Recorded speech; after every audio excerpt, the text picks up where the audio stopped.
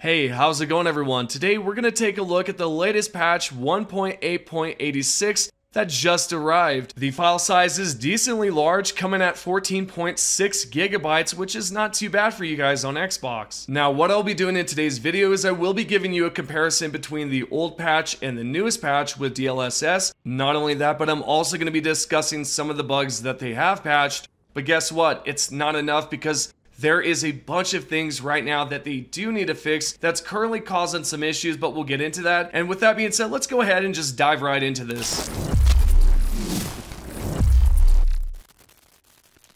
Let's start off by discussing the patch notes, because right here you can tell that it says Starfield Update 1.8.86 notes, and yes, this is on the Bethesda.net site, so it is official. If we go down, we already knew about the NVIDIA DLSS support and the Let Them Eat, which if you do not know what this is exactly, well, what this allows you to do is consume an item on the ground without opening up the inventory menu, which is just a quick way to do so, right? For the next part where it says fixes and improvements, I do not want to waste your time too much here with performance and stability because we are going to get into that shortly. But if you take a look at some of the things here, we already went over this previously in the beta patch. For example, they added the ability to eat food placed in the world, adjusted still to be a bit more forgiving. Now, these are just some examples of what I'm talking about, but if we go towards the middle here, you will see this right here that says, fixed an issue where some NPCs could not be seen wearing clothing. Note, this issue may resolve itself over time. So pretty much with this, you're going to have to just continuously play and then eventually it will just fix itself, I guess. I don't know how that works, but it's developer stuff. With that being said, let's go ahead and just read the rest of the things that the developers have said. For example, the developers have said right here, fixed an issue where already in progress skill challenges could stop progressing after reaching the Unity and start a new game. Fixed an issue that could temporarily prevent opening the inventory or saving after entering the Unity. PC fixed an issue where mouse movement could be choppy. Now the next bug I'm sure most of you are going to be excited about because I know some of you have actually experienced this. Right here it says, fixed a rare issue that could cause the home ship to be lost. If you guys did not know, this was a huge problem where you would land on a planet and then your ship would just fly away. So really, you're just on the planet like it's Interstellar or something, right? Except Interstellar did not have a ship that flew away. It was some... I can't ruin this story, really, but that's an awesome movie, by the way. But this is pretty much in the same regards. You would just be lost on a planet and you would have to find a way off the planet. But really, that's good that that's been fixed. They've also fixed an issue where the ship service technician might be missing, which is another huge addition to the bug fixes. And then right here for the last one, it says, fixed an issue where occasionally the camera could shake incorrectly during traveling, grav jumping, docking, or landing transitions. Moving on towards graphics, this is really just going to improve a lot of things in terms of shaders, optimizations, brightness, contrast, HDR brightness. I mean, they've also fixed probably the crazy eyes that you would see from some of the NPCs. For example, right here it says, improved the appearance of the eyes on crowd characters. I would automatically assume that's definitely the one where they would give you that weird glare. I'll try to throw a few in this video so you get an example. I'm sure you guys know what I mean.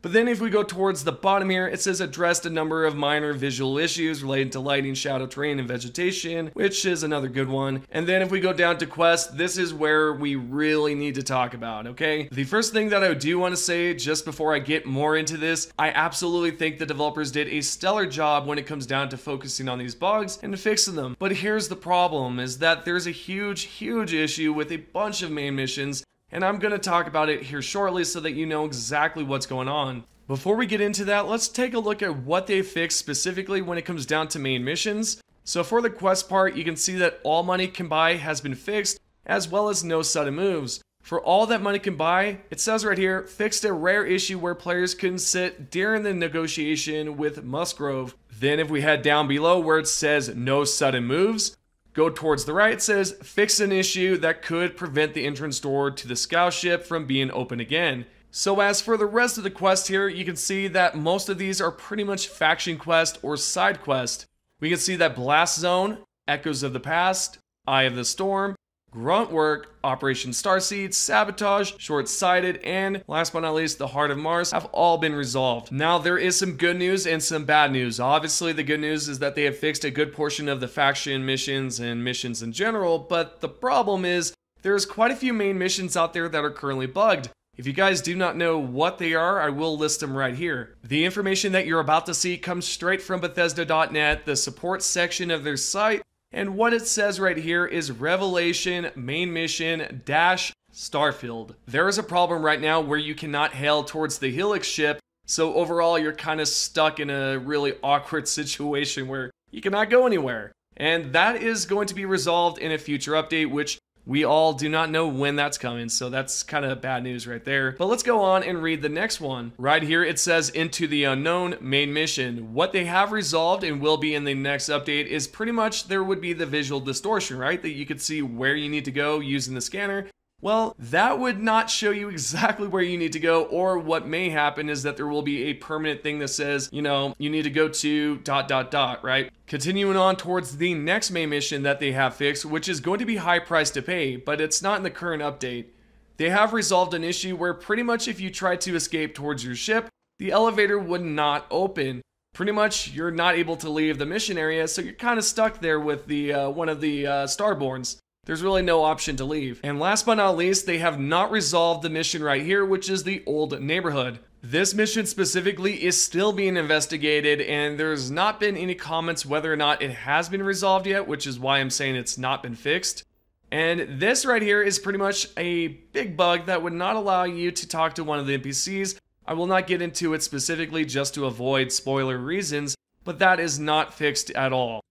So it's going to be one of those bugs that you might experience right now, even after the latest patch. This is pretty much it when it comes down to the main mission, so there's a total of 4 bugs that are still broken right now. If you have been experiencing something else, let me know down below and we'll talk about it. Pretty much this is a decent amount of bugs. That's a total of 4, but it's good because it would have been a total of 6 if they did not fix the other issues. There is one thing to note here is that these are just the main missions. I'm not talking about some of the ones that are bugged for side quests or the faction missions. Those ones are currently messed up. Of course, they have fixed a good portion of the ones that I just listed a few minutes ago, but there is a bunch more out there like the main missions that are just currently bugged. Alrighty, so now with that out of the way, let's go ahead and talk about some of the bugs that some of you out here have been experiencing.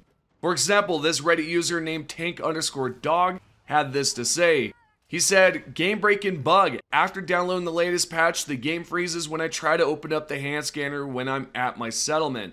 I'm on PC/Steam. I disabled my mods, verified integrity of files, tried a previous save. This seems to only happen at my settlement. I went to another planet where I didn't have a setting, and it worked fine. Now this appears to be broken right now for this fella, and there's also some other issues going on. Apparently when they said that they fixed Heart of the Mars, apparently it's not been fixed yet, because this user right here has been experiencing some bugs after the latest patch. Scyther Shorts says right here, Heart of Mars still bugged. Anyone else running into this? Have never been able to mine this, and I went back after today's patch, and that's still the case. I'm on Xbox, so no other solutions. This sucks, and yeah, that definitely does. There is no fix currently, except for what they released, and apparently some out here are still experiencing some issues. Next, we're gonna take a look at a DLSS bug going around right now that's kind of like an acid trip if you had to ask me, but what you see on here is a bunch of lines and swirls and weird things going on, and yeah, this is currently a bug, but guess what? You can fix it, and how do you do so? What you need to do is open up the command inside the game and type down set beat clamp auto exposure to 1. The original poster of this is going to be Onyx915. He definitely helped out me with this, so if you are experiencing this exact issue, just remember, open up command prompt and set the exposure. And now continuing on towards the last one that I would like to talk about, because this Reddit user named secret-agent-t3 said this right here. New patch does not fix asteroid bug, empty ship bug, or Sam quest super disappointing.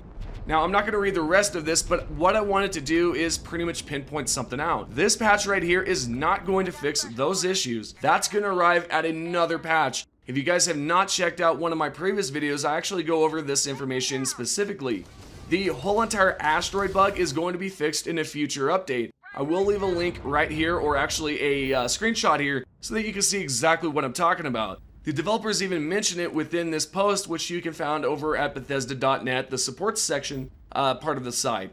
So this is pretty much what's going on right now, and those other issues will not be resolved until a future update, which Well, when will that be? Who even knows? Because I'm sure they're going to update the beta patch a little bit more over, the next few months, I would assume, and if that's the case, hopefully some of these are going to be fixed as well. Now, here's my question to all of you, since we're all on the same patch, both Xbox and PC players. Is this enough, or is it just too late for Bethesda to fix some of the issues? Well, here's the thing. Cyberpunk started off pretty rough, if we all can be honest here. And the game it has some issues right now, right? There's some bugs still currently available, but the game is absolutely fun, it's stellar, and they've done a great job in terms of fixing a lot of issues. And by the way, when I mean bugs, I'm not talking about something that's going to ruin your save, like Starfield has some of those bugs. Well, with this game, I think Starfield has another chance at it. I think they have another chance at redemption, so we'll see exactly how things turn out. I'm interested, again, what you guys think. Talk to me down below. Thank you guys so much for supporting the channel. If you have any questions, please comment down below. I will definitely reply back if I can, because I try to catch up on these comments. There's a lot. There's about 100 comments, which to some that's probably not a lot, but for me, that's a lot. Anyways, thank you guys so much for the support, and I'll see you all in the next video.